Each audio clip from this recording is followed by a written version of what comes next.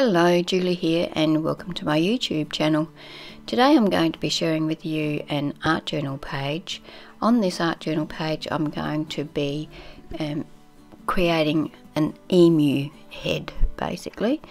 I have decided to use my ring bound handmade journal for this. I basically make these pages up as I need them.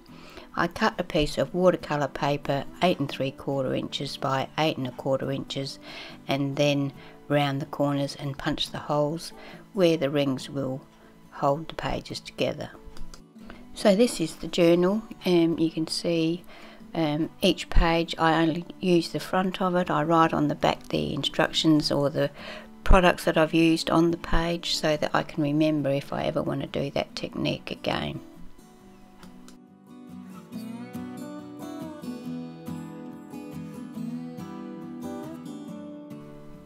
I cannot draw, so I went on the internet and I found this image in a website called Vector Stock, so I printed that out and I'm going to use that for my image on my page. I want a black background, say that fast twice, and so I'm using my black gesso to give the whole page a complete coat.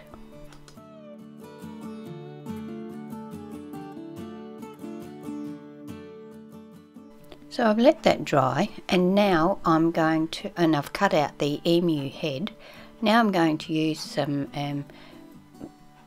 gel medium to attach the emu head to the page. I covered the whole page with the gloss gel because I'm not quite sure at this stage what I'm going to do with the background, and the gel will seal off everything underneath it.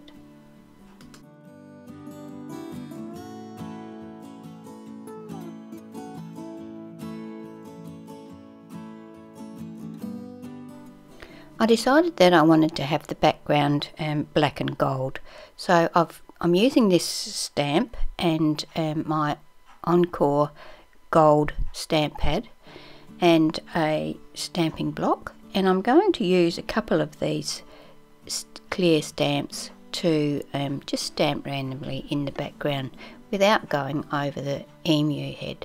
If I do happen to go over the emu head, because it's got that coat of gel on it, I'll be able to wipe the ink off. Now that I've got my gold stamping in the background, I'm going to use this Duncan acrylic paint. It's called Solid Gold, and I've watered that down, and I'm going to use my fan brush and just splatter a bit of gold into the background as well. This will go over the emu, but once again I just wipe it off with a baby wipe. I go through the same process, watering down some white acrylic paint and then using that to make some more splatters in the background. These do actually fade off a little when they dry. If I wanted it to stay whiter, I probably could have used gesso.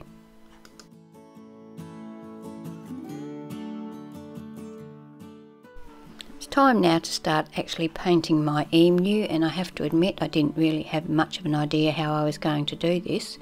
I started out by using some sunshine yellow acrylic paint, watering that down and giving my emu a wash, a complete coverage of with this watered down yellow. I did this so that if I was to miss any of the areas when I came to my top coats, it wouldn't be white, it would be yellow. I didn't apply the yellow to the beak or the eyes because I wanted to leave these so that they could be a nice clear colour.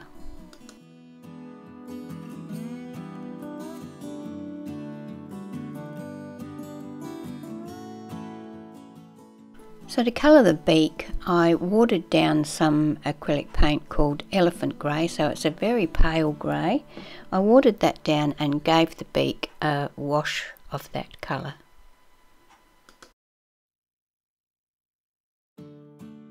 I didn't go over the detail of the beak with the grey, I let that stay black. I used the same colour to do around the skin area of the eyes. Now I'm going to start colouring the emu itself. I'm going to use some acrylic paint once again. The orange is called Sunrise Orange, the red is called Red Carnation, and the yellow is the same yellow that I used for the background, so that's Sunshine Yellow. I don't really know, or I hadn't really thought about how I was going to do this, so I just started putting flicks of, well, flick strokes I suppose. I'd load my brush with the acrylic paint and then just start down by the beak area and flick the brush out. It was just a case of trial and error really as I went. I didn't really know how I was going to achieve this, but yeah, I just kept going until I was happy with the effect. I alternate between the orange and the red, and yeah, see how I go.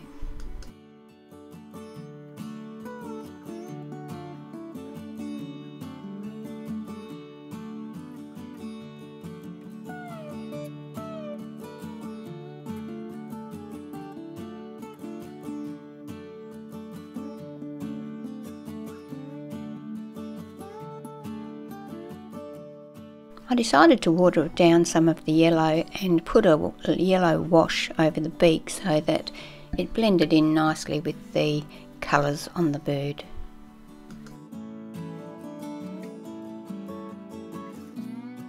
Mixed some of the red and some of the orange together to make the colour for the eyes. I filled in the whole pupil of the emu and let that dry before I did anything else to the eyes.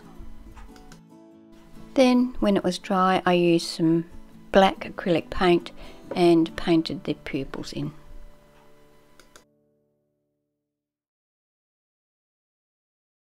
I used the same paint to detail the beak and the eyes and eyelashes.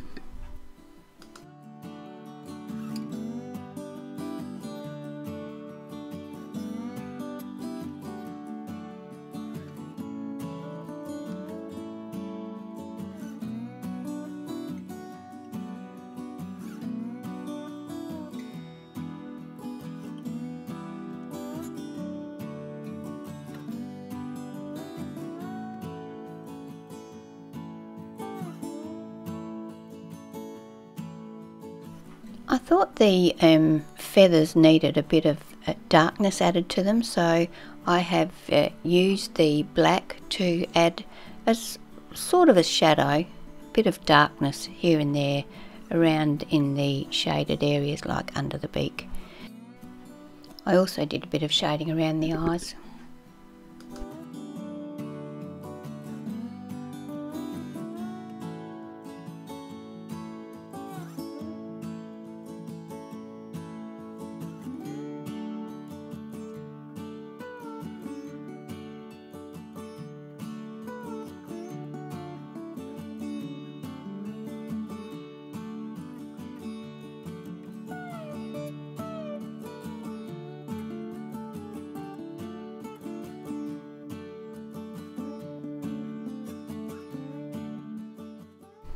I used my white acrylic paint to add a highlight to each of the eyes.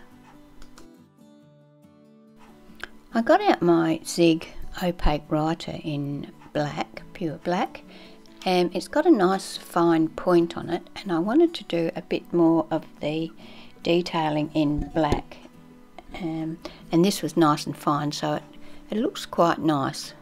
And it's easy to do because it's a pen and it goes exactly where you want it to. While I've got my black pen in my hand, I go on and do a bit of detailing here and there on the bird, tidy up its eyes, bits and pieces like that.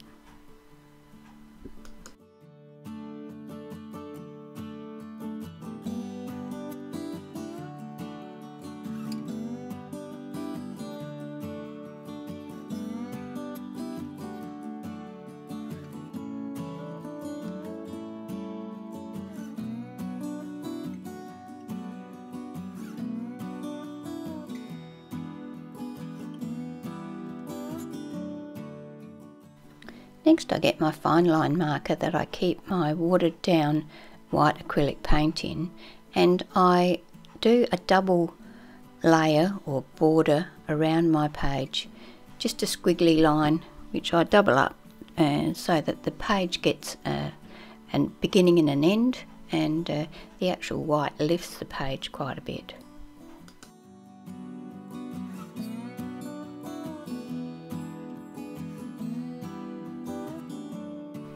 I then use my white gel pen to add some white detailing to the emu. I add some few extra feathers and put some white on the eyelashes of the emu, just here and there to lift it, give it that whiteness that it needed, and it definitely lifts it, makes it look a lot fresher. Those of you that are not Australian and don't know, our emu is a flightless bird, and for that reason I have chosen the title Flightless, and the fact that we're basically in lockdown because of COVID-19 and there aren't many flights left to take. So I have cut it on my scan and cut. I cut it in gold and I cut it in white because I didn't know which one I would like to use. So I play around with them both before deciding that I'm going to go with the white. So I used my T-ruler and my Aleene's original tacky glue to attach the title to the page. I may as well not use the T-ruler because it didn't end up being straight anyway.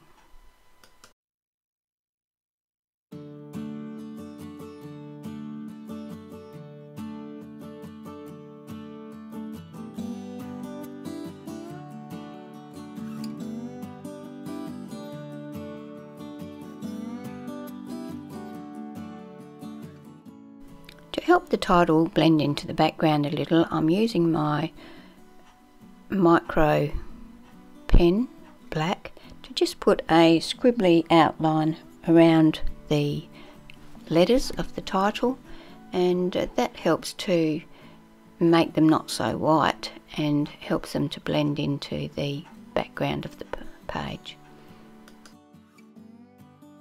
Once I've finished that finalises my page.